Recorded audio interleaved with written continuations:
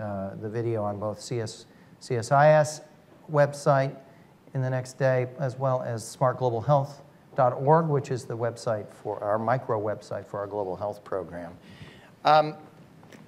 We come to this subject around diagnostics for a couple of reasons, and we'll hear much more about this from our speakers in a moment. We've come to it as part of a broader set of work that we've done focused on vaccines, focusing on the emergency operational response, traveling to the region and talking to people about what has transpired during the crisis and what lies ahead.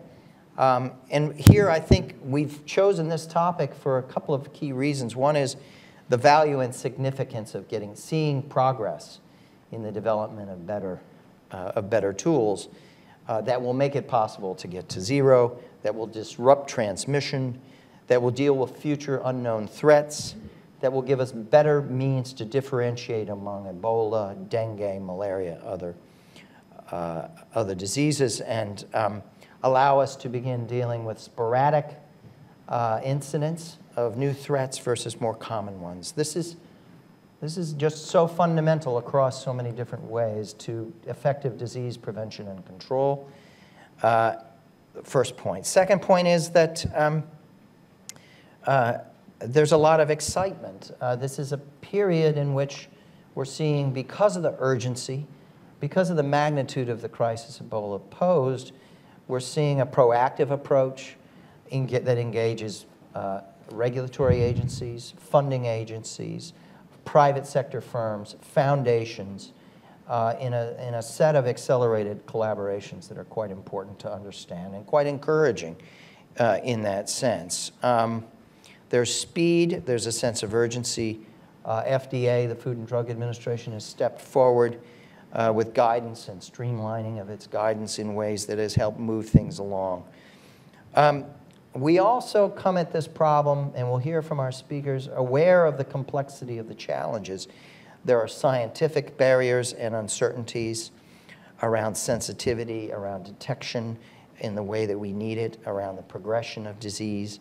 There's the market itself and the fact that the special challenges that come from unforeseen and what have been thought of as small-scale outbreaks, what demand, what incentives, how to make the case for sustained private sector engagement. We're well aware of the rough operating environment, the problems of portability, functionality, reliability of transport, access to power, trained personnel, and lab infrastructure. We'll hear more about that. The regulatory and safety considerations are still profound. How do you operate outside of a BSL-4 lab? How do you bring about the regulatory, a flexible but safe and effective regulatory regime?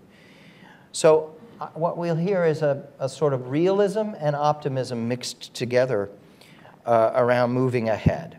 And a lot of excitement, but also a lot of concern about building sustainability and learning from these experiences in ways that help for the future, for other unknown outbreaks, a better preparedness, a better set of regimes, a better set of approaches and partnerships that can do this. Now, the way we're going to go about this morning is I've asked our three speakers to each open up with some prepared remarks. Dr. Michael Kurilla is going to lead off and we've asked him to do sort of a big picture presentation on where are we. Michael is the director of the Office of BioDefense Research, Resources, and Translational Research, as well as Associate Director for BioDefense Product Development for the National Institute for Allergy and Infectious Diseases, NIAID. Michael, thank you so much for being with us. Rosemary Humes, directly to my left, will speak in the second slot, and Rosemary is the Diagnostics Science Advisor for BARDA, for the Biomedical Advanced Research and Development Authority at Health and Human Services. Very importantly, she co-chairs the Diagnostics Interagency Group team, which is the Public Health, Emergency Medical, Countermeasures Enterprise. Did I get that correct? Absolutely. We're off to a good start here. After Rosemary, Jean Walther will speak and offer the perspective of the Paul G. Allen Family Foundation, where he is employed as an independent expert consultant in defining the role, the Ebola strategy and the role of the foundation, with special emphasis on diagnostics. He comes to this job as a senior executive, lifetime executive at diagnostics and biotechnology firms in the Seattle area, and as previously as Deputy Director for Diagnostics at the Bill and Melinda Gates Foundation. So we've had great fortune. We've got a very good mix of perspectives, experience, outlook here. I want to also mention we are joined today by a number of other folks. Sally Huivat, welcome from the Food and Drug Administration. Did Deborah Malik make it? We had a confirmation. And Andy Weber, I see, is here. Andy from the Department of State, thank you so much, on the Ebola team. So I'm hoping we'll hear from some of the other folks from the administration, from industry. We'll do these opening remarks, a little bit of a round among ourselves, but not too long, and then we're going to come to you for your interventions and comments, so please don't be shy. So with that word, why don't we begin? Michael, why don't you kick us off here? So let's see, do I need to do, if I just hit it, will it go to, yes, okay. Nope. That was just quick. Went through the whole thing. I guess I went through the whole test there.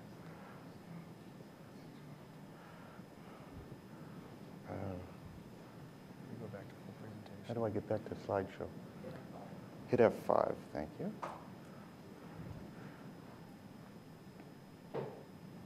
Okay. I'll be very careful here. All right, so I'm going to have some very brief remarks to open this. I'm going to talk about some generic aspects that are relevant to diagnostics in general, and then talk about how those issues can impact Ebola and other high containment, highly lethal pathogens, and try to touch upon a number of them that can form the basis for further discussion. So I think the first thing, okay, this is going to be tricky here. Maybe you better give me that clicker thing, because it seems that. Try enter. Try enter. Okay, we're good. Okay.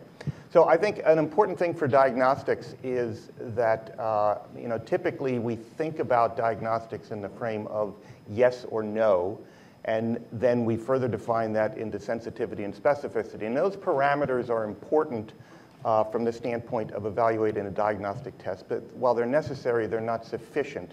And presenting symptomatology as to what triggers that test to be done is, I think, very important. Relevant for Ebola is typically fever is the predominantly a major symptom that most patients are coming forward with for a presumptive diagnosis. Vomiting, diarrhea may be other aspects that need to be considered, but the holy grail would be a pre-symptomatic test, but that is actually even a much more difficult thing to achieve.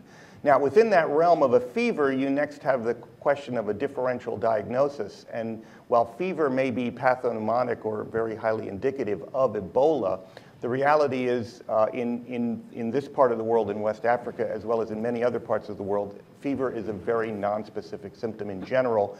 And there are a lot of other, obviously, endemic diseases that can be causing fever, some of which are very treatable, such as malaria, some of which are potentially severe, but will have a different treatment regimen than Ebola, such as Lassa fever. So the differential of what you want that test to do will actually have a very big impact on the predictive value, both positive and negative. And a recognition of that is very important so that you make sure that your specificity panels that will define the parameters of your test take that possibility into account. Now, now I'm completely, what has happened here? It's doing something very strange. What? Hit F5.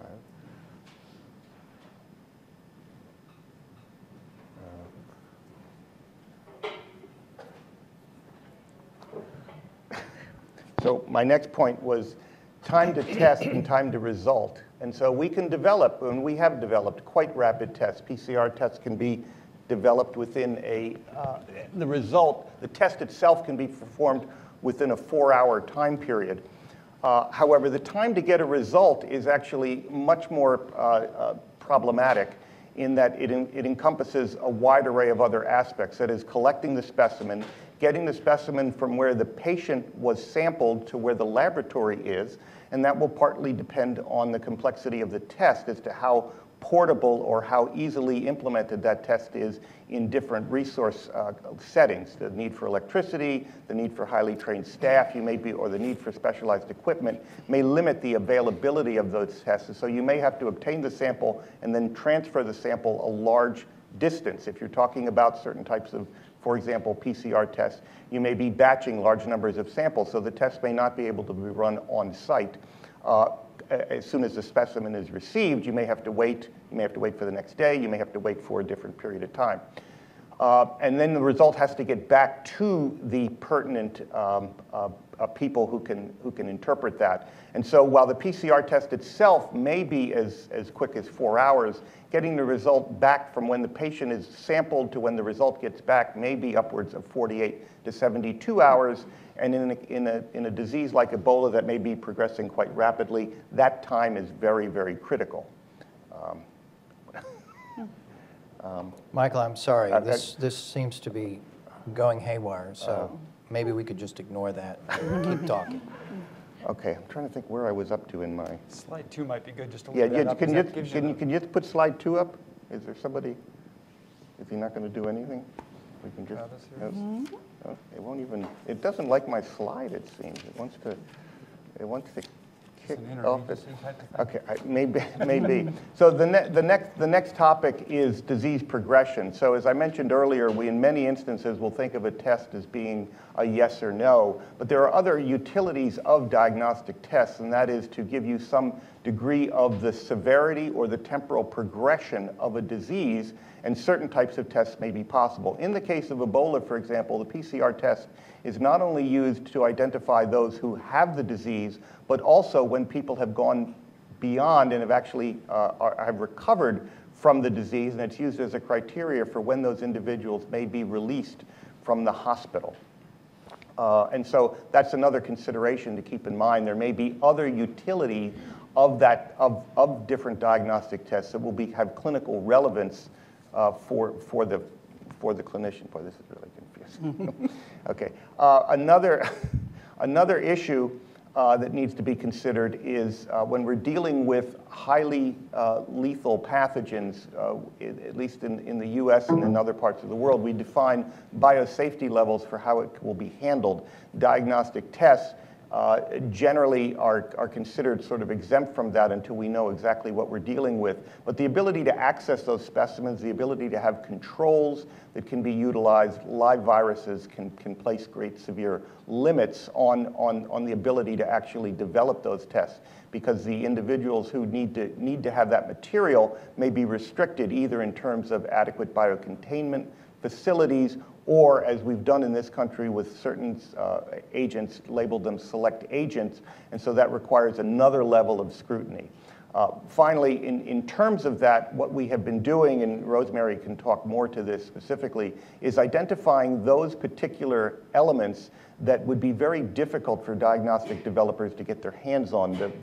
A wide panel of agents, while it may be possible for a developer to synthesize specific DNA in the case of a PCR test, or produce a recombinant antigen in the case of an ELISA test, the reality is that the regulatory agencies would like to see how the test performs on actual authentic virus in this case.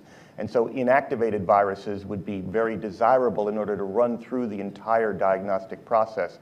And so something that Rosemary will speak more about is that the US government has taken this on as a responsibility to create diagnostic panels that will contain the relevant material needed for defining specificity and sensitivity for those tests, so that they can be submitted to regulatory bodies in order to provide that oversight and be able to introduce those into general usage.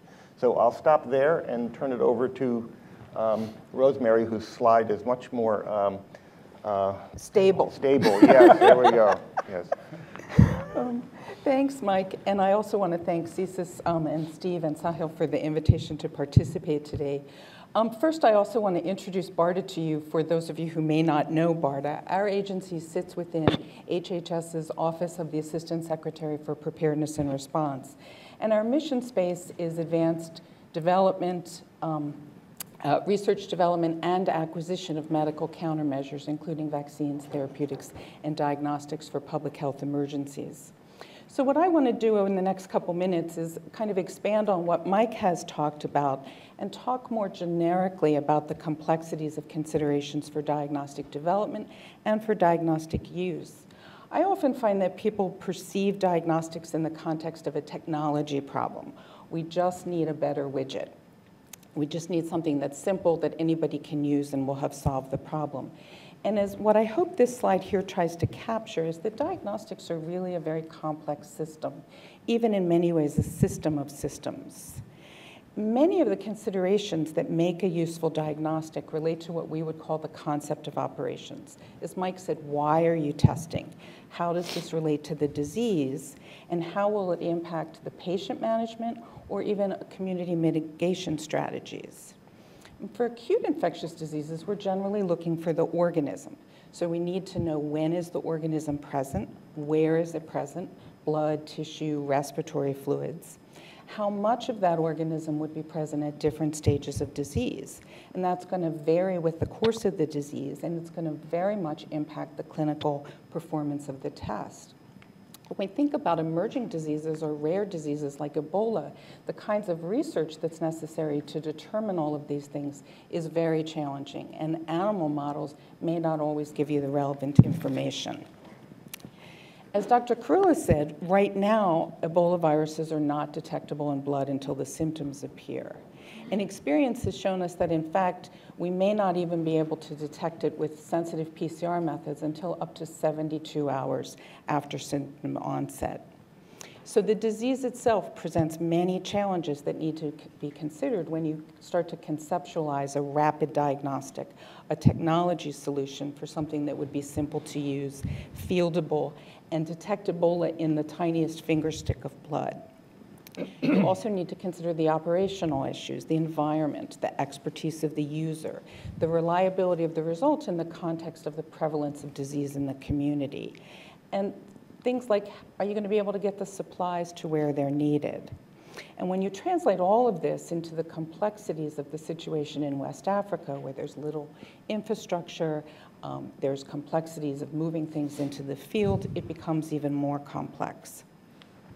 So with all of this backdrop in mind, the interagency diagnostics team, which includes ASPR, BARDA, FDA, CDC, NIAID, DOD, and DHS, developed a set of Ebola diagnostic specifications, product specifications, that included the CONOPS.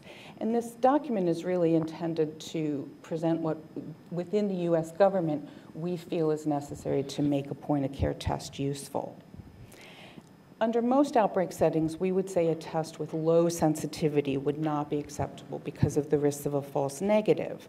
But as this outbreak has grown and really spun out of control, thinking very much evolved.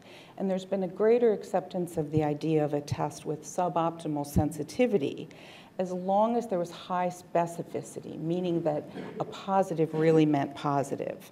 And the utility of this test would be to quickly identify your hot patients, move them into isolation into Ebola treatment units. But you could only do this if the operational conditions existed such that you could hold the person and retest in 3 days. And then, as I mentioned, even if you accept limitations of lower sensitivity, there are other operational challenges.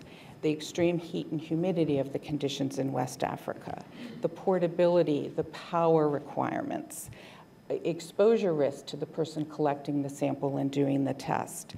And even a simple test will require that users receive some training. So finally, where are we? There are 7 tests that have received an emergency use authorization from FDA. All of these are PCR tests or molecular diagnostic tests. 4 were developed by the U.S. government or with the U.S. government for use in governmental settings. And 3 of them are commercially available and use technology that have applications for other infectious diseases. Based on a fairly comprehensive survey of the development landscape that we conducted, there are at least 37 other molecular tests and at least 20 other antigen detection tests somewhere in the development pipeline. And about half of these have governmental support, either technical assistance or funding.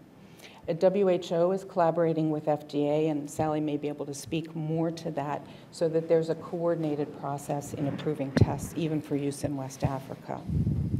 And as Mike mentioned, probably one of the biggest challenges when we talk about pathogens like Ebola is how do developers get access to the materials they need to develop their test and then to validate its performance.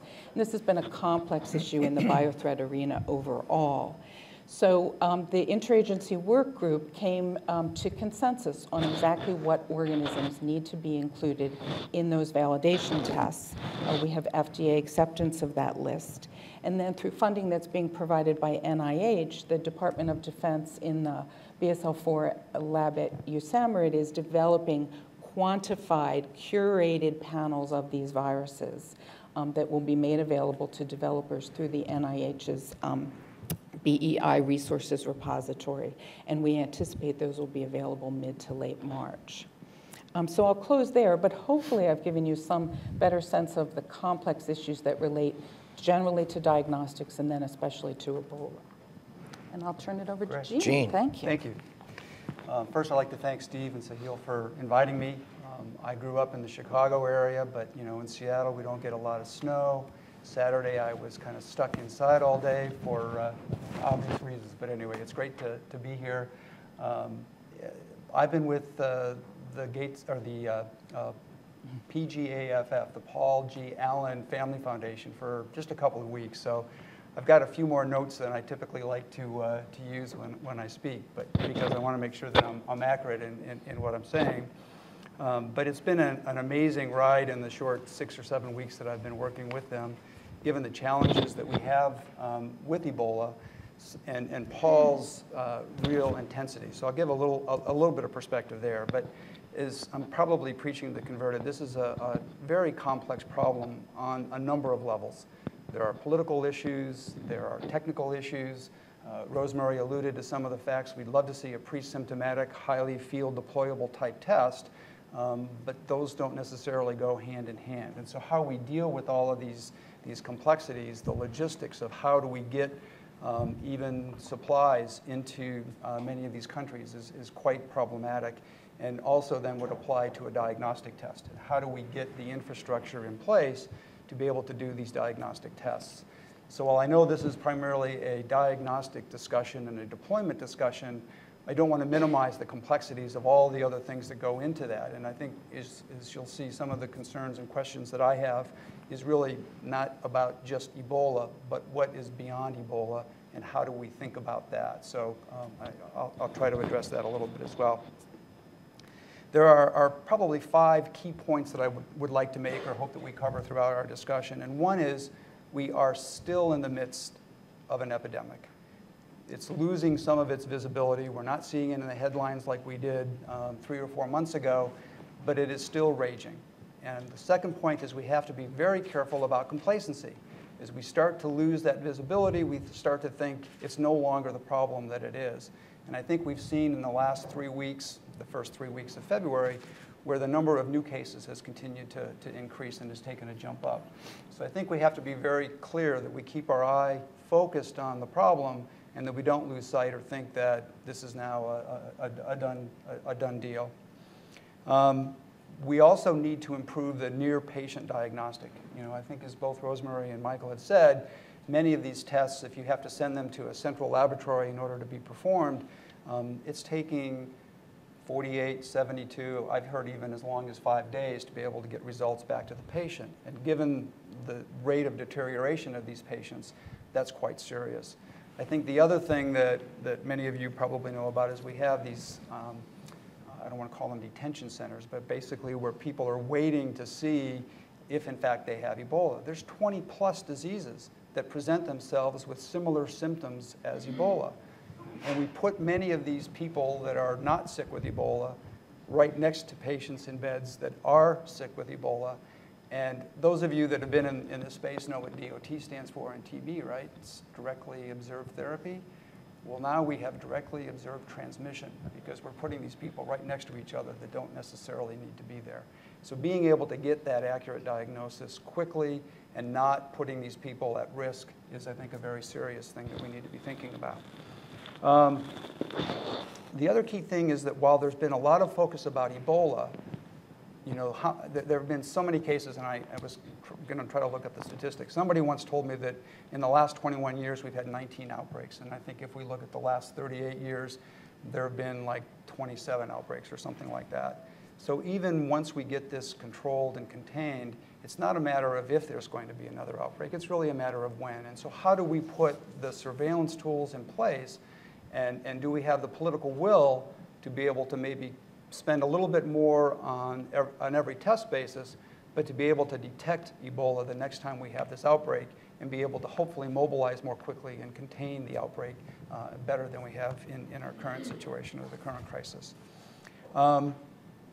And I think there's another aspect, and a number of people that I've talked to and trying to do kind of my homework and research here is we really don't understand the biology of Ebola very well. We really don't know a number of things that really will help frame what does that target product profile need to look like. How do we actually define the use cases and potentially different products that we need in different use cases to be able to address the Ebola outbreak? So one of the questions that Stephen Sahil asked me to address is, why the Paul Allen Foundation and Ebola? What was the connection there, and what was the interest? Well, as I understand it, Paul and his family have really had, maybe an infatuation is strong, but they've really loved a lot of things about Africa. And he has many other investments in Africa in terms of the environment, looking at animal conservation. He's got a major investment and grant looking at elephants and elephant movements and things like that. So there's always been this very strong connection to Africa, but also kind of this link between the human and animal health. In 2009, he made 2 investments in some specific research projects involving Ebola in primates. I have my graduate degree from the University of Washington, but unfortunately, he's also invested in the Global Animal Health Department at Washington State University, so there's no competition there. But he's clearly very, very interested in animal health and those sorts of things and activities that happen in Africa. So when these reports started to come about or come out in the public domain about the outbreak in Ebola, he took a very interest and had the staff at the Allen Foundation start to look at where they could make investments. And in July, they made a couple of grants to actually look at getting supplies into the area, into Western Africa. And then in October, he made a commitment of at least $100 million to fight the Ebola epidemic. And so part of the challenge, frankly, was this was passionate. This was something that Paul cared immensely about, but they really didn't have the infrastructure to be able to do that. And so in that short time frame, they've actually been able to mobilize a number of folks, bring in a number of consultants such as myself, and in the last several months, they've made over 20 grants in this space. 2 of those happen to be in the diagnostic space.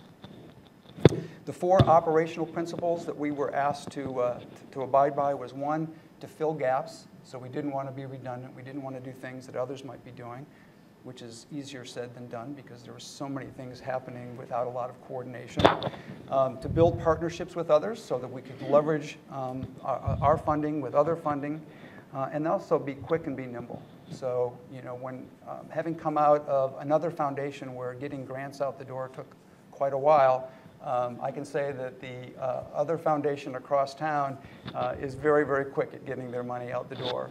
And probably close to 2/3 of that $100 million has already been expended in providing supplies and building some infrastructure in the 3 Western African countries. A couple of areas, and I think in the interest of time, I won't go into as much detail, but there were 2 major areas sort of in the diagnostic space that investments have been made. We did 2 co-funded grants with the Gates Foundation, one for Corgenics and one for Cepheid. So developing a lateral flow rapid test, which received WHO EQAL approval last Thursday.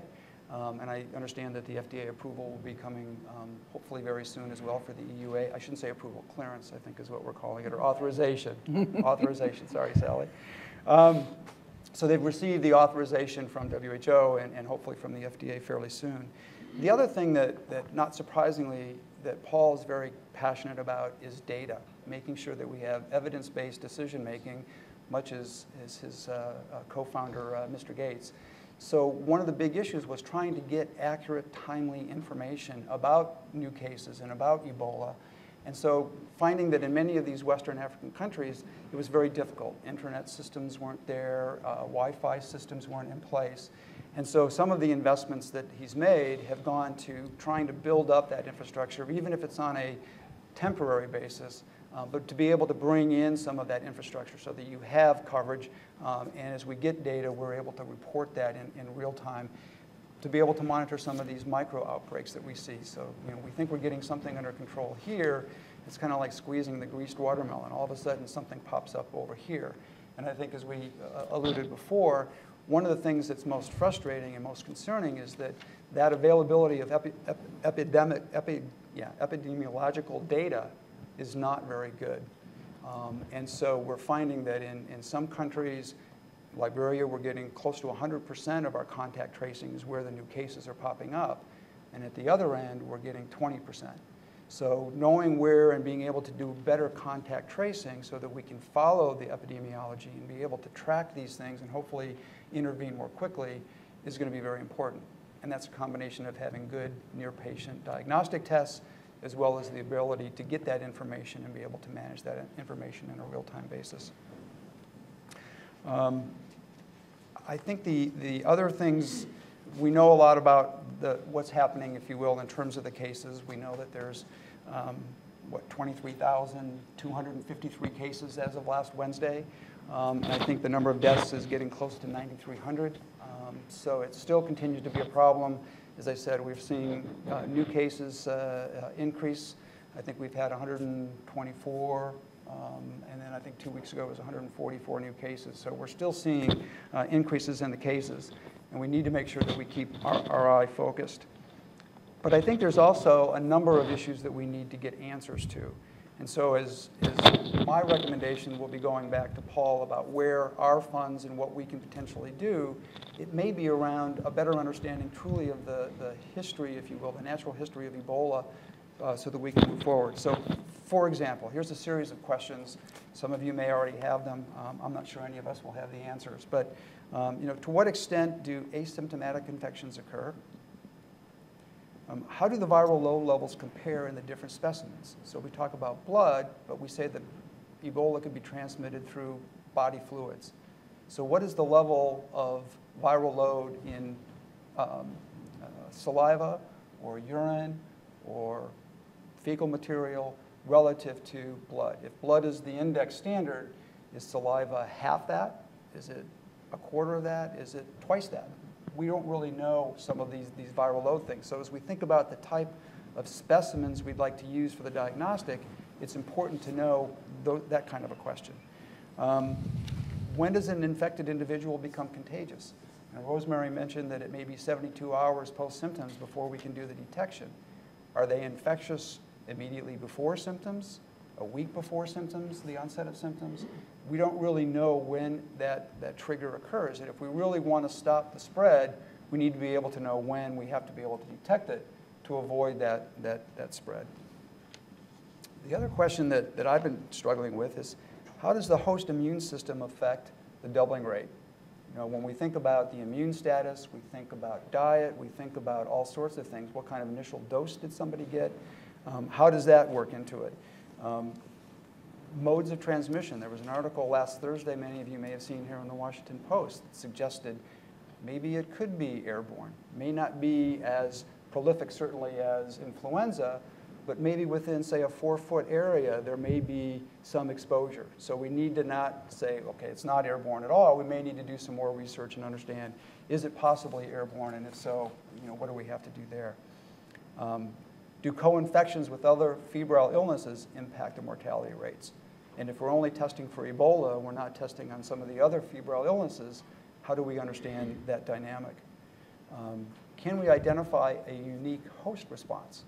So rather than looking for the pathogen itself, is there, and I've talked to a number of academic groups that are looking at host responses to see if we might be able to find some sort of a unique immune signature that would give us some indication maybe earlier than actually the onset of symptoms or having a sufficient viremia to be able to detect the disease. And do we really understand the animal vector? We think it's bat-borne, but is it any other animal vector? And is there some way for us from a surveillance standpoint to be monitoring the zoonostic aspect as opposed to just the host? So anyway, I'm sure that you guys all had those questions and a myriad of others. But I think that those are all critically important. And I think that the WHO has done a nice job of defining a target product profile. And I won't go into those details. I think you've probably all seen that or have access to that. But I think the key takeaway is that none of the tests that we've seen thus far, whether it's the 7 that have EUA approval or even the 18 that I think were at the WHO, none of those really align closely with the WHO target product profile recommendations. And so what do we have to do and where do we need to go to actually fulfill that? So I'll stop there. Thank you. Thank you all. So what I take away from your presentations is we're still at an early point, right? We're still at a moment where it's very hard to predict where we're going to be in a year's time. Is that correct? Would you agree with that? I mean, there's a lot at play. You've got a lot in the pipeline. Most of it is PCR-based. Some of it is antigen. Maybe you could say a few words around those two broad categories of tools, and what does that mean, and why are we seeing a proliferation outside the U.S., 20 antigen detection tests, and we're putting most of our emphasis upon the PCRs? So I would say that we're not necessarily putting an emphasis on one over the other. PCR has been the standard for the outbreaks that have occurred, and largely those were smaller outbreaks. And so the best test, I think, was the standard. As we've looked at antigen detection tests, and there are a number of companies, and the US government is supporting a number of those efforts along with other foundations, it's what can you accept that won't, first do no harm. And so, an antigen detection test that we know, based on current technology, is going to be at least 2 logs less sensitive than PCR. There are significant implications for that. And as I tried to say, the technology itself is not the only solution. We don't know a lot about what's the concentration of virus on day 1 of symptoms, day 0 of symptoms, day 10 of symptoms, other than we know the concentration rises. And I think I've been embedded down at CDC for much of the response, and there's been a lot of discussion around the questions that Jean and Mike and I have raised. But when you're in the immediacy of a response, an urgent response, the critical thing is to do what you can to control the outbreak. And studies that would normally be very much part of any outbreak have really had to take a back burner because the response and controlling the outbreak has been job 1. So now I think many of the government partners, academic partners, and developers are saying, okay, how can we use what we have learned or could learn from this outbreak? The other issues, some of them are political. You can't just go in and start doing research on people in these countries. You need all kinds of agreements with the countries, and just for some parts of the government to get agreements to be able to move specimens out of the country or move data out of the country so that evaluations could be done was a real challenge and took months and months and months of negotiation. So I don't think that we are particularly focused on one over the other. Both have application, and I think as the outbreak winds down, the better test is again going to become more important, because with malaria co-circulating, other diseases co-circulating, you're going to really want to be able to provide the best diagnostic. If we had had a point-of-care test back in August, September, October that was reliable, yeah, I think it would have made a huge difference. But as we were talking in the green room, the other issue is marketability and sustainability. This outbreak is getting better, thank goodness. What's going to be the role of an Ebola diagnostic test 6 or 9 months from now? Who's going to want to manufacture it, sustain it, stockpile it? And these are real budgetary questions that would have to be addressed. One comment I would make about PCR, why there's a sort of migration, and first of all, it's relatively easy to bring a PCR test online from the standpoint of sequence data is generally available, so that is something someone can actually do on their own without any involvement to begin with in terms of the development of the test. The other utility of PCR is that it not only provides the yes or no, is this person infected, but it also provides a degree of disease progression by looking at its quantitative PCR allows you to look at CT values of how severe, what the viral load is. It also provides a sense of when the patient is recovering, when you can say, yes, we can't detect virus anymore in you. And so it has those advantages. I think the antigen tests, while they can be done independently, in terms of taking sequence data and expressing antigen, what has largely been a approach people have taken is to identify researchers who have been working with either patient specimens or other access to BSL-4 facilities and develop monoclonal antibodies specific for those antigens that have demonstrated some performance either on authentic virus. And those are a little harder to come by. There's obviously intellectual property tied up in that, so it involves a little more of a negotiation back and forth to bring that on board. I think as Rosemary has highlighted, the sensitivity of the antigen test remains to be really demonstrated relative to PCR. We just simply don't know whether it can provide a particular tissue source for the virus as to whether we can see earlier positivity relative to PCR or equivalent sensitivity to PCR. And I might just add a couple of other points. I think that lateral flow tests are often perceived to be very easy to run, but they're not necessarily that easy to produce and or that easy to run. Case in point, if you think about the avidity and affinity of the antibody or antigen that you're putting down, that will drive the quality of the result that you get. And so to the point about having a high specificity, if your antibody that you're putting down isn't that good, you may get very poor specificity, you may get very poor sensitivity. Conversely, if you have very good antibodies that you're putting down, you can improve that. And so what we don't know, I think, yet is how these different lateral flow type tests or rapid RDT type tests might perform one versus another, because we don't know yet really the quality of the antibodies that they're putting down. I think the second thing is, in some data that we had done at the Gates Foundation around lateral flow tests, is compliance with procedure. While it seems to be very easy, I add 2 drops or I add 4 drops and I wait 3 minutes and then I add 2 more drops. Some studies that we did in Africa indicated that compliance with procedure was as poor as 4% in certain instances. So, you know, the test was supposed to take 15 to 20 minutes. The average time that a healthcare worker was with an HIV patient was 8. So they were giving a result before the result was really complete.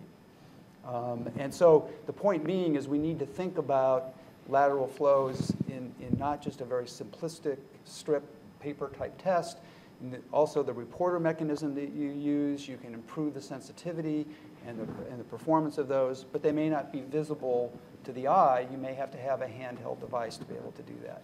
That may not be a bad thing, because you could have the connectivity to then also look at where do you have these outbreaks and how can you track where you've got new cases and so on. So there are a lot of things that I think we need to think about, even on the simplistic, if you will, lateral flow type tests.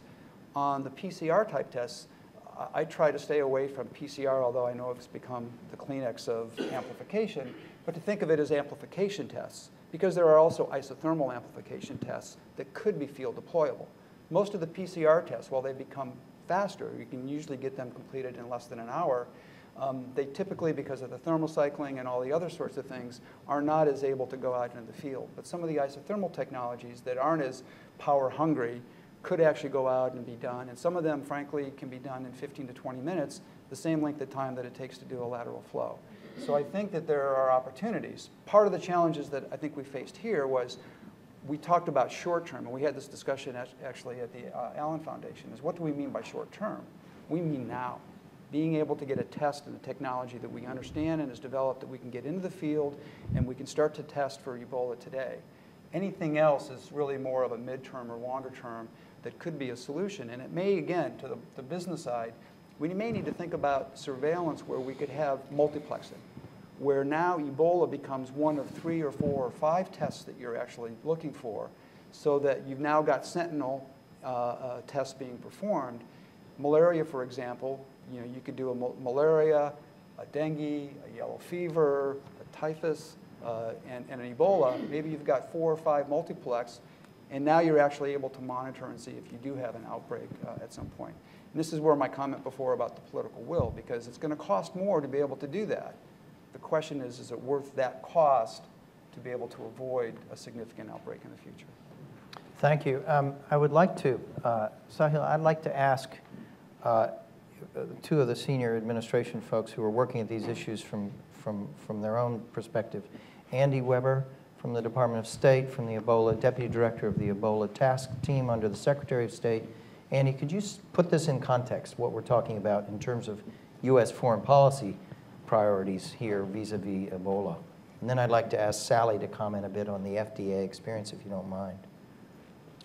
Well, President Obama recently hosted a group of the Ebola responders, but also the philanthropic organizations and some CEOs from the tech sector to talk about, first of all, we've achieved a lot in bending the curve, but to get to zero, we've got a lot more to do, and these tools are lacking. And it's been over a year, and we need these tools fielded. So I'm very interested in accelerating. So I want to ask a question to the panel, since we have both sides represented here. And I'm going to be speaking on Ebola response at the Silicon Valley Community Foundation on Wednesday. What should I be asking from the US government side? This is for Michael and Rosemary, from the philanthropic and tech sector to help us with this key problem set. And then I want to hear from Jean, what are the frustrations and over the last year of trying to help the UN organizations, the US government, from the philanthropic sector, because I think we can do better in accepting help with all this goodwill. Thank you. Thank you. Would you like to respond, and then we'll come over to Sally? So I think if you're asking are you asking me what I would like to see the private sector in terms of, I think the biggest, so as Rosemary has remarked on, there's actually quite a bit of activity going on in the private sector. We're actually very impressed with that level. I think the one issue that we tend to find quite frequently is that there tends to be more of a specific focus, and as was mentioned, the ability to do a multiplexed assay that would have real clinical utility is more complicated, more difficult, but is much more highly desirable to be able to develop. And so having a test that tests for a specific entity, if you just had an Ebola Zaire test that would not detect Sudan or Ivory Coast or Thai Forest or these other ones, would not be useful. It may be very close to being developed and fieldable, but in the long run, it doesn't have the clinical applicability that we would like to see. So there needs to be, I think the biggest issue with diagnostics that we see is that the ability of technology to respond to a specific type of diagnostic dilemma doesn't always align itself with the commercialization potential of that technology and the clinical utility of that. And sometimes those are different groups that need to be brought together. I recognize that it's very difficult for diagnostics companies, particularly small players, who are struggling to get a particular technology and don't want to overwhelm themselves, but to really make a test that we could really get behind and move forward and would have broad-based utility for a lot of outbreaks in this sense. I think that's the real message to see. They need to be a little bit more bigger picture instead of just a test for a specific infectious agent. Rosemary? And to Mike's point, here in the US, we've talked about, both from a biothreat preparedness perspective, the need for something that is more multiplex, but also the everyday returning febrile traveler.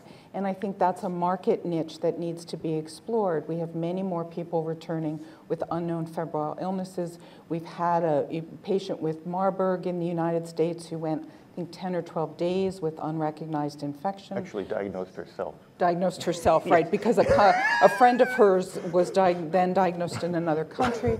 We've seen Lhasa in Minnesota. So I think, you know, there is a market case to be made for some of these tests.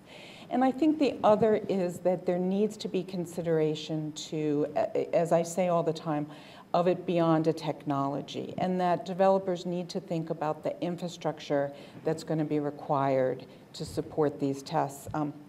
Jean talked about HIV testing. Even in the United States, we've seen issues where rapid tests, rapid flu tests, rapid strep tests, rapid HIV tests are not used properly. And so putting them out there and making them available is only one part of the solution. And companies have a responsibility, in my opinion, to make sure that there's training and technical support to the people who are using the tests. And I might just piggyback for a second, because I spent a long time in the private sector, so you know, the market dynamic aspects as well. At last count, there were over 70 groups working on developing an Ebola diagnostic. I don't know of a single diagnostic area where you have enough room for that many players in the space. And when you have a disease that's hopefully of short duration or relatively short duration, there's not going to be enough room, if you will, or space for that many players. So I think being able to identify which are the best technologies or the best products or the best companies that can execute on some of these things, and then making sure that we give them the right tools, the right support to be able to play in the space. Because otherwise, I don't think there is that kind of an opportunity. We mentioned it before, and I think back to some of the influenza stockpiling that was done for the vaccines years ago. Do we need to think about that relative to Ebola diagnostics? Do we need to have certain stockpiles in various places so that, one, the companies can at least forecast and say, I know I'm going to have X number of tests that I'm going to be able to produce on an annual basis to keep in stockpiled, such that when there is an outbreak, I can have an immediate response.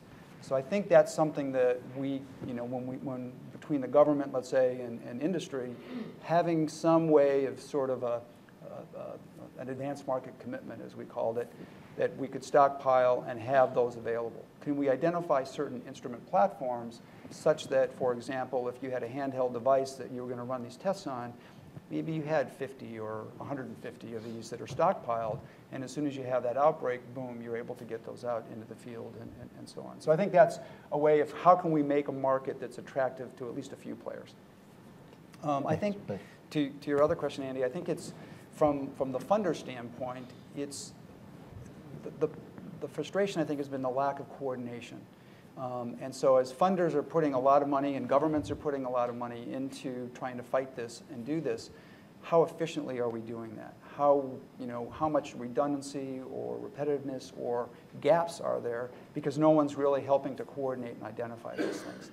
And so, you know, in many ways, yes, $100 million is a lot of money to throw at this, but in the total cost of what's being spent, you know, it's not. And so how do we make sure that the money that is being committed is being used in the maximum effectiveness and efficiency? And who is that, has that responsibility to do that?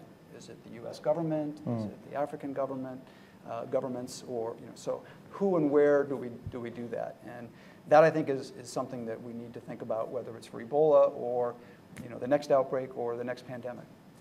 But if you were to suggest concrete steps to improve coordination, what would you suggest? Well, take it from the USG side. I mean, just on the USG side, what would be? Well, I mean, it's a slippery slope, Steve. But I think that, you know, frankly, it's a large part of what the World Health Organization is charged to do. I mean, I think a big part of their remit is when you've got a world health crisis, to coordinate that. Right. And the U.S. government provides a lot of money to WHO. The Gates Foundation provides a lot of money to WHO. I think being able to have a group that we can go to and say, this is your remit, this is your responsibility, and make sure that they've got the right tools to be able to respond when that happens. Well, you just I'm had an this independent special. consultant. I'm not saying that. You it's just part had of- this special session, January 25th, right, of the Executive Board of WHO. You had a fairly elaborate reform agenda put through, and a number of benchmarks set between now and the World Health Assembly, and so we shall see to what degree those benchmarks are successfully achieved. But in this area, is it felt that WHO has been particularly weak in this area, or my sense has been that on the scientific and convening side of things, that the performance was reasonably okay at different points. Is that not true? I'm not sure that I've seen where that coordination, certainly in specifically the diagnostic space, Yeah. for example, has Yeah. occurred. Okay. Mike? I mean, the one comment I would make is that I think that, unfortunately, it's very hard for anyone to make the case for something that's a very unusual, rare event, that we should be doing something more than what we're doing already about it, because there are so many other issues. And prior to this West Africa outbreak, the average number of Ebola patients since the virus had been identified the average was about 40 patients a year. It's very hard to see why there should have been a huge mobilization effort. And although you could say, well, we could have predicted this would have happened, there's a lot of things. Unfortunately, we, as a race, humanity tends to have the notion that until it happens, we don't think it's possible to happen. So the West African outbreak, I think, has shown us the potential at what Ebola can do. And now you're seeing a very large concerted effort to try to address not only this outbreak, but to really put long-term activities in place that will go a long way into preventing a future outbreak of this magnitude and actually be able to address other future outbreaks in a much more comprehensive manner. Rosemary, you had something you wanted to add. Just to the point about specifically addressing diagnostics and what the U.S. government can and has been doing, and to Jean's point about, many companies have entered this realm. So through the interagency group, we tried to build on what WHO's target product profile had done and create a set of product specifications, including the operational expectations for those tests, so that as companies, and I can tell you companies were coming out of the woodwork to BARDA with the next best, greatest, and latest test, that could detect asymptomatic infection they were absolutely sure of, but they had no idea what asymptomatic infection looked like or what you would actually measure, presence of the virus. We don't know what would a negative mean. This is one of the big questions we talk about with asymptomatic.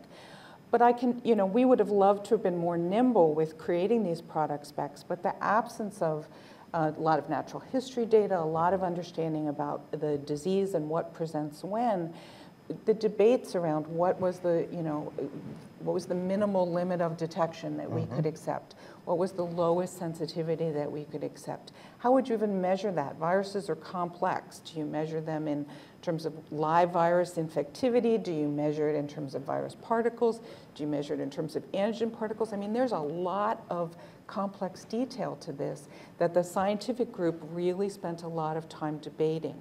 And so I think one of the things the US government can do is try to look at these things, identify, as Jean has helped with, what are the gaps in knowledge that we need to fill so that we can have better vaccines, therapeutics, and diagnostics. But the next Ebola outbreak may not be Ebola Zaire. It may be Sudan. And what is going to be different about Sudan than Zaire? And will we have all the right tools in place for a different Ebola virus?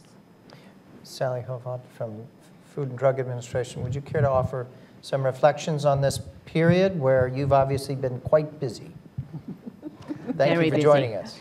Very busy. let me give you a little background. For the last 5 or 6 years, we've actually been working interagency very much in this sphere, working with DoD, with Andy's group, working with NIH, CDC, BARDA. And we had some tools. We had the tools that we used for the H1N1 outbreak. We learned a lot of lessons from that. What could we do to help people? First of all, the emergency use authorization is something that was put together as a result of 9/11, getting things through much easier. What are we asking for? We're asking for minimum validation data, mostly analytical data, and in fact, for these molecular tests that we had, we were looking for the kinds of data that anybody who's developing an assay must be doing to be able to say that their assay will go out there and work. For the antigen assays, we have felt that maybe because of all of the different circumstances, we would like to see some data from West Africa. And that hasn't been easy for people to get, so we have a plan B and we have a plan C. We basically had that for every biothreat agent. When we talk about specimens, what's the best specimen that we'd love people to be able to test their assay with? It's a fresh specimen out in the field. For these biothreat organisms, for Ebola, not possible in many cases. So what's the next best? A good retrospective bank sample, as long as you can show that that sample is equivalent to a fresh specimen. What's the next best? Spiking material into negative serum or plasma or whatever the specimen is. And for H5, we had to go down to something that's sort of simulated it because of the lack of specimens. You've heard all of the different barriers that are there for a manufacturer, and what we've tried to do at FDA is scientifically work with everybody and say, what's the least burdensome thing we can ask for a developer to get something out the door as quick as we can? The other program that we had was something called a pre-emergency use authorization. And I have to say the DoD picked this up, and we've been working with them for about 4 years now. We have 75 pre-EUA submissions on all of the biothreat organisms that they're working on. And they gradually send this data into us.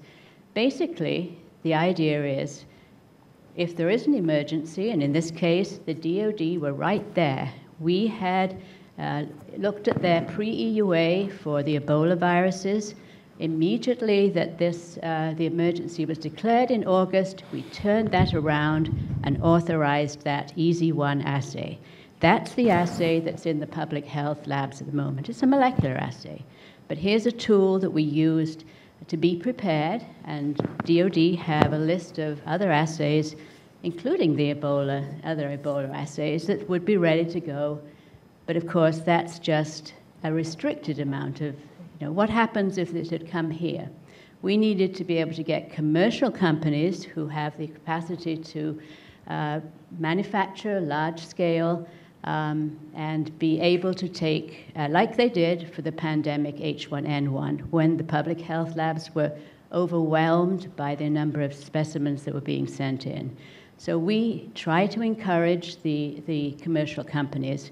One of the things we had this time was a large commercial company, in fact, the largest diagnostic company here in the US, making an EUA application. And we authorized that assay for Roche just before Christmas. So here's a company that's not going to make probably money out of that, but actually came up to the bar and made it. That was the first time that we've actually had one of the big companies. So we considered that to be a plus.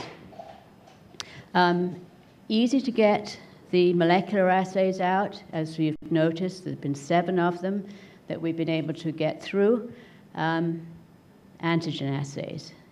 Difficult. You've heard the issues. We've been working with several companies, hand-holding them through. And actually, you already said it, Corgenix, probably out tomorrow with an authorization. So we'll get that out the door. But it's been difficult. We've had to hand-hold that small company and help them every step of the way. But we did work with WHO. That was the first two. In fact, some of the data that you'll see in the package insert for Corgenix is the data that was generated by the WHO team in Sierra Leone. Very good data on fresh whole blood finger stick.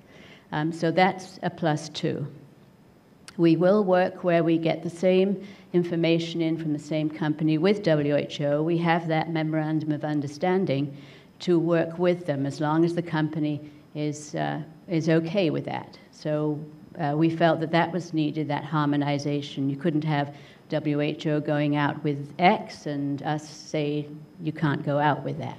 So we've been working with that. It's not an easy task, but we've been able to do that with multiple phone calls and meetings in Geneva.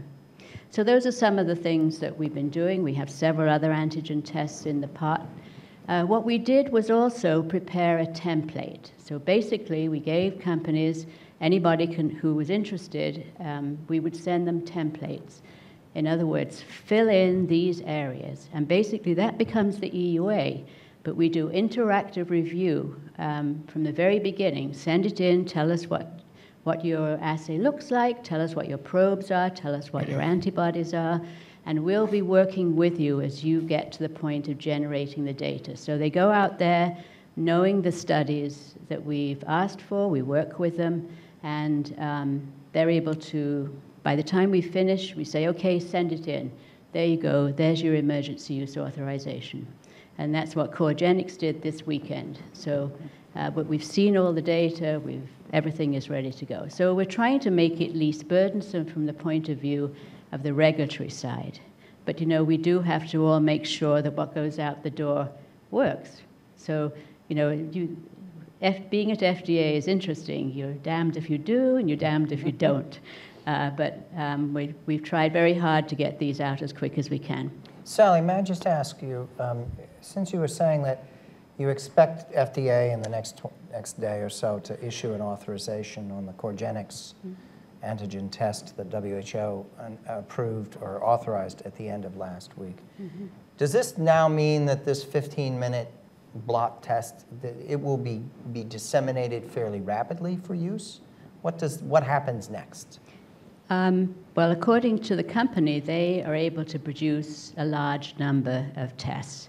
And again, that's one of the criteria, even though it's not the only criteria, is this smaller company or is this medium-sized company able to deliver? There's no point we can't actually refuse somebody on that basis, but if we're trying to prioritize, I'll tell you, we'll go for the one that can get more out there than the one who has maybe 2 instruments placed already. So the expectation is that this will be deployable in West volume Africa. very rapidly. Yeah. Is that correct? They have roughly 50 to 60,000 tests in inventory. That's what they told today, us. And they can produce 10 to 15,000, I think, per week. And if they need more, they can scale up from there. So that's my understanding from the company. Okay. And how would those be? What's the dissemination method for something? You get a test that's approved, a new test. It's not the end-all and be-all. I mean, we know there are limits to its utility, but it's an additional new tool. So how will that be? How will the navigation happen in terms of getting it into the right places? My understanding is that they've been in contact with many of the providers. So they're working with Partners in Health, they're working with MSF, they're working with others that are actually involved. So they would be actually purchasing the product and getting it then through using their system into the field, into actual use. Yeah. Michael, did you have any? No, I was just going to say that this is an issue that is completely independent of the capabilities of the test itself, but exactly how it will be deployed, how it will be utilized, and how the clinical utility will actually be assessed in terms of the actual outbreak utilization, I think, is an important question that is completely independent of the regulatory aspects of whether or not the test is suitable to go forward or not. Although, interestingly enough, from the WHO trial, they did come back with some safety issues that the company will put into place. So actually having them go out and do that trial did give everybody a feeling of what needs to be looked at very carefully, You know, there was do you have a cap on the lyophilized standard that's metal that could pierce the glove? Many things that are associated with the risks involved with people going out there and doing testing potentially in the field. So I thought that was another aspect that we've never had to really deal with before. Right. My understanding is that this test has probably had more actual testing with real samples than many of the others. The others have used inactivated and other sorts of things. So. Yeah, and it's getting more difficult now as the number of positives go down, the same for the vaccine trials, to do that kind of field testing. That's right. Let's go to our audience and seek some brief comments or questions. And you can, of course, direct those to Andy or Sally as well, if I may speak for them. What we'll do is please be very succinct. Identify yourself, be very succinct, and we'll bundle together 4 at a time. So, sir, right here. Good morning. My name is Alpha Diallo. I'm the laboratory director for DC Public Health Laboratory and in Washington, D.C. I have a few comments and then maybe just a plea.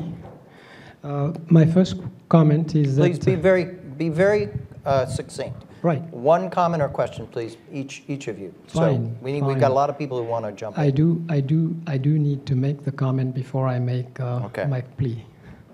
And my comment is I would like to see a lot more operational approach, a discussion on this, on the development or availability of test for Ebola. The one case that has been mentioned, or what has been said so far, is that there is a lack of infrastructure in West Africa, or for that matter, any place else. That should be a key point.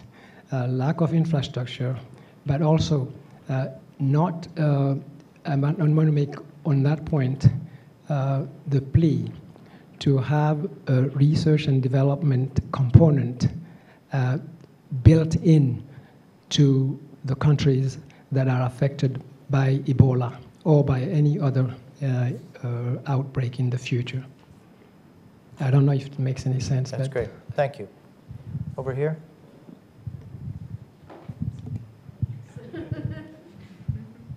Thank you. Craig Smith, kind of doing what Jean did in the less nimble NGO in Seattle as a consultant in surveillance at the Gates Foundation. Seeing Jean surface is wonderful.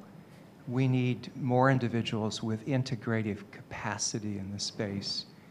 The comment that I want to make and the question to Jean is, could you elaborate more on the host response?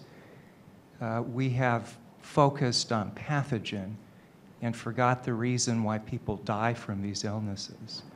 And I think the matrix should absolutely include that. And unfortunately, in the silos of how we actually look at proposals, we haven't acknowledged the importance of the host response. Hold on just 1 second. Let's take 2 more. Here.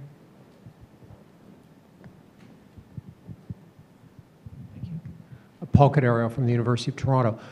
To what extent does this global effort involve the companies that make the diagnostic machines, either the hardware and the software, to come up with things that are scalable, that are small, portable, able to be used with a lot of training, without a lot of training, safe for the user and the patient?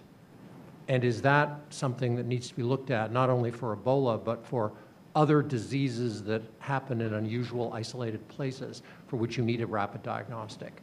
But the machinery, surely, and the software in it must surely be part of that. Thank you. Yes, over here. Yes, sir. Hello, George Christopher from Medical Countermeasure Systems within the DoD. One of our strategies is to develop assays that can be run on commercially available, FDA-cleared devices that are used every day in clinical practice for the identification of common pathogens. So this may address some of the points raised today about operator proficiency, sustainability, and cost of goods. Thank you. Who wants to jump in? So I'll make two comments. One about host response. Absolutely key.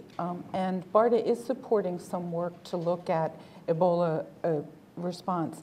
But the animal models don't always translate. And again, as I said earlier, in an outbreak of this scale, trying to collect specimens and do those kinds of studies would have been very challenging. A lot of specimens now have been brought back, and that may be possible. The other is that host response to infectious diseases may be very nonspecific in a lot of ways. And what is characterized for one outbreak may not necessarily relate to the other. And the example here I will use is that this particular outbreak has been much more cholera-like than a typical hemorrhagic fever. So if we looked at host response for a hemorrhagic event, would that absolutely correlate to this particular outbreak? Hard to say. So Mike and I have had this conversation. I think host response is the holy grail. But when you talk about these rare diseases, how do you get that kind of information? We don't have a lot of people lining up volunteering to be infected, although I have a list. The other point about companies and the DoD remarks, we at BARDA very much look for companies that have an approach that their technology would be useful for routine everyday diseases, so that the equipment has been standardized, the safety issues have been addressed, and the people who use these tests know what they're doing every day, so then it's much easier to put a novel detection assay onto that. And so I think that's something that we at BARDA very much support. The only other aspect I would add to the host defense aspect is I think it's very important. It is the holy grail. We think that long-term, if we have sufficient clinical information, and that's been the biggest glaring lack in terms of hemorrhagic fevers in general, but Ebola specifically in terms of what exactly is going on in humans, I think there's the parallel aspect that it's not simply identification of host defense to identify an Ebola infection, but it's also appropriate management of the organ dysfunction that disease causes. Now that is a whole separate issue that does need to be addressed, but it's a very different picture because we know, for example, in these patients, hypokalemia can be very severe, but can be very easily treated, but that requires a blood sample. And when you're dealing with an Ebola-infected patient, where you have the caretakers gowned up in such a way, it's very difficult to be drawing blood on a routine basis. So you're not talking about any particular technology that we don't already have. You're talking about being able to use particular types of technologies that most physicians would feel this is just part of general medical care, but using it under conditions that are very difficult to address, and at the same time that the response may be another needle stick into the patient in terms of IV fluids, electrolyte replacement, those sorts of things. So there's a whole patient management issue that having the particular diagnostics to recognize that, to actually implement clinical care based on that is a whole separate issue. And again, this is the first outbreak for which we've had a lot of experience in terms of struggling with these issues. Gene? I'll try to answer Craig's question. I think we've gotten a bit of it here. I mean, it is a very difficult question to answer from the standpoint of the immune response or human response may not be very specific, right? And so that's why I mentioned a unique signature for Ebola. And so how could we get there? Not to say that it doesn't exist, but what would we have to do to get there? We don't necessarily have the samples because you would need to look at contact tracing and be able to monitor these people throughout the course. And in Sierra Leone, where it's only 20% that are actually, the new cases were part of the contact tracing versus Liberia, where we could actually get 100%. So we maybe have a better luck if we could, though, get these serial bleeds from these people and then be able to monitor to see or to analyze them to see, is there something unique that ultimately an Ebola patient has at some point earlier? What's the size of that? How many samples will we need to be able to find that kind of signature? So, and many people, many people much smarter than I on our immune response and human response, have indicated that, don't even waste your time. There's no way that we're going to find something. But to me, it is the Holy Grail, and it may be worth doing, and back to understanding the natural history of Ebola, it may be worth that kind of a study, high risk, but potentially high reward. So difficult, not saying we could ever find it, but I think it's worth the investment to try to make that happen, would be my recommendation.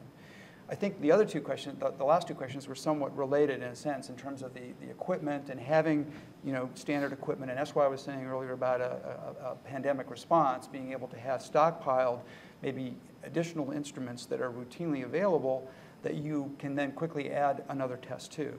Because again, I think that improves the business model, right? If you've got a handheld device that's already being used to monitor influenza, for example, being able to have something, and the other thing, frankly, is this, as I mentioned, the device that could also report, communicate the information. If you're doing a multiplex, heaven forbid, I would want to have a human eye trying to read 5 or 6 or 9 different lines and making sure that we know which line was really the test that was positive. So again, having a routinely available, standard available instrument to be able to do that, I think would be vitally important. And I think to your question about operational questions and laboratory infrastructure, that is something that the Allen Foundation is quite interested in, whether it has to do with the training of the healthcare worker, the peace of mind of the healthcare worker. So one of the investments that we've done here on Ebola is with medevac. And so if a healthcare worker comes down ill and needs to be medevaced out to be treated, those costs are being covered by the Allen Foundation, or those costs that are unmet by others are being supplemented by the Allen Foundation.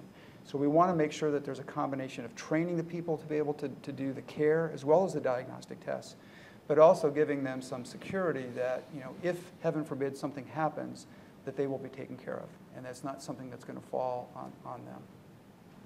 We're getting near to the end of our time for this morning. Dan, did you want to offer any comments?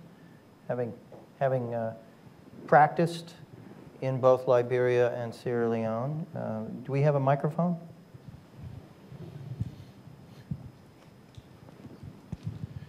Thanks, Steve. My name's Dan Lucy from Georgetown University, and I had the honor to be able to work last August in Sierra Leone and then October, November at MSF Hospital in Monrovia, and I'm going back next week to Monrovia. So really appreciate all the comments that have been made by the panelists, as well as by Sally and by Andy. And for me, what Gene said about now, the near future now, it's now. It was yesterday. It's still going on, the outbreak, the epidemic. And I'm not confident that we'll get to 0 human cases in the regional outbreak. And again, the virus is always going to come back from the animals. That's why there's been 25 outbreaks since 76. So I think it should be strong momentum going forward. I think this is different than all the other outbreaks, as I think everyone, including Mike, said, and I think everyone believes. I guess the one thing from the clinical point of view, so I'm an infectious disease physician and clinician, and I've never experienced anything like taking care of patients with Ebola, both from the extremely positive part and the negative part. So the extremely positive, I've never done anything as a clinician, been part of anything that as meaningful as caring for patients with Ebola. We had many, many, many patients in Monrovia, and a fantastic team of nurses and nurses' aides and physician assistants from Liberia. But there were just 3 physicians taking care of 135 patients. So I had 46 patients the first day on October 3rd, and you're only supposed to go in for 45 minutes in the morning and 45 minutes in the afternoon in your heavy protective PPE, which I totally believed in and I felt totally safe with, and I had physical contact with every patient that I could, as long as I could, every day, every morning, and every afternoon. Because the one thing to be brief, with regard to Mike's comment and the issues about host defense, so between on October 8th and November 13th, our 4 tents that I was part of the Liberian team taking care of, we had 74 survivors. 70 survivors and then 4 more that had admitted who survived afterwards. And we kept a line listing. We put up it in our tent every day at eye level for everybody to see as they came in and went out. We didn't do that with the number of people who have died. It was psychologically not possible for me. But it was about half as many people died. And no one got any intravenous fluids. It wasn't an option. Nobody got any measurements of potassium or sodium or hemoglobin or creatinine or kidney function or liver function. It wasn't an option at that time. But that many people survived, mostly by having stronger patients help the weaker patients by controlling the vomiting and diarrhea, which we can do with FDA-approved drugs around the clock. That was what we did. It was different. And by giving oral rehydration salts, glucose, sodium, potassium, just like for cholera, as Rosemary mentioned. So I think the last thing I want to say is I think it's very, very important to balance the risk of drawing blood on each morning, perhaps, over just several days to measure the potassium. Patients live or die quickly with Ebola. If they live 7 days, they're much more likely to live, become what I call pre-survivors, to get out of the searing hot tents. To become pre-survivors, to be able to take care of themselves, then they can go back in the tents and help the people that can't get out.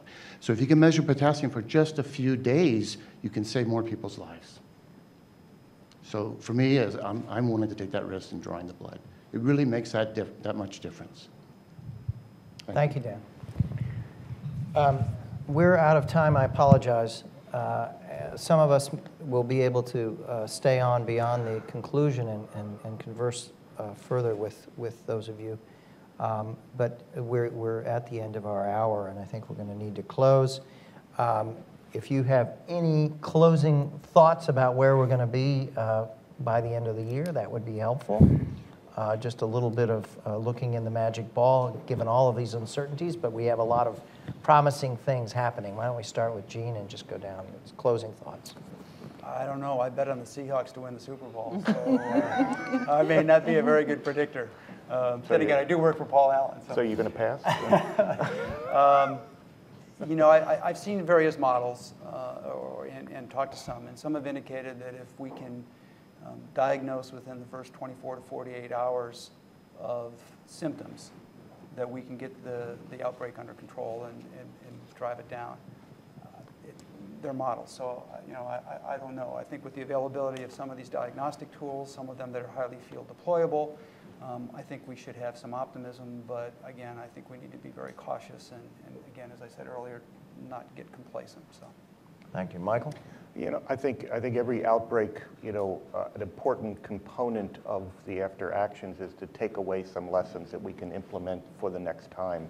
And I think there's been quite a bit of effort focused on being able to do that in this particular outbreak. Diagnostics, I think, is one that has received a considerable amount of attention, not only to be able to address this outbreak, but I think will place us in a position in the future to be able to better respond more quickly to other outbreaks that I fully anticipate will occur with philos, as well as a lot of other things that we haven't yet even thought about or considered. Rosemary? I think that diagnostic technology will continue to improve and evolve. I started as a clinical microbiologist many years ago, and the technologies that we use today were not available. And so I think building on all of the lessons learned, it will inform how we improve technology, but also a greater understanding of the challenges around the fact that you can't have a diagnostic ready 20 minutes after an outbreak starts. So, thank you.